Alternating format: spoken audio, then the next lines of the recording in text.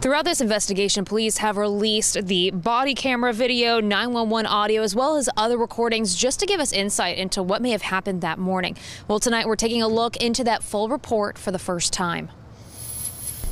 Included in the report was video of the dispatch center at the time of the call. Fort Smith Police tells us this clip here is the moment Renault, who's in the bottom right of your screen there, learned of Stephen's death. At 4:58 a.m., she appears to bang her fist on the phone, then goes back to talking to someone on that line. When Renault hangs up the phone at 5 a.m., she puts her head in her hands and appears to start crying, visibly upset.